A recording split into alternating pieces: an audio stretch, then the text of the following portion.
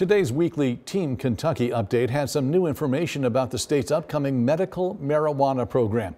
Kentucky issued its first medical cannabis business license today. It went to KCA Labs, a hemp testing facility in Nicholasville in the central part of the state. This license is not part of the nearly 5,000 businesses which applied to be part of the lottery for those business licenses. The license lottery for cultivators and processors begins October 28th. There is no word yet on when the lottery for dispensaries will begin.